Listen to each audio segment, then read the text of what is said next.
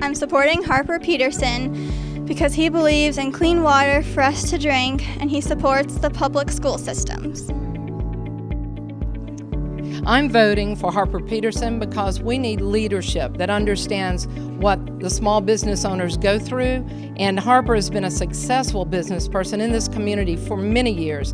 He was also instrumental in what the turnaround we had in the downtown Wilmington market, and we want to see that in our leadership at state level.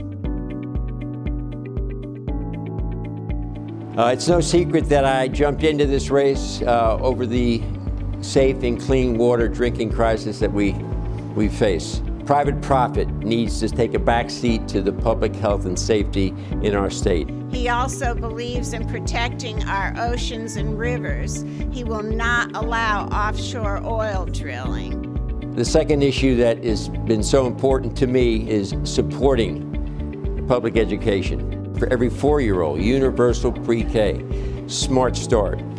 Well, we're talking about high-tech and innovative industries and marrying that, partnering with the private sector to create new jobs and not ignoring the mid-skill level jobs.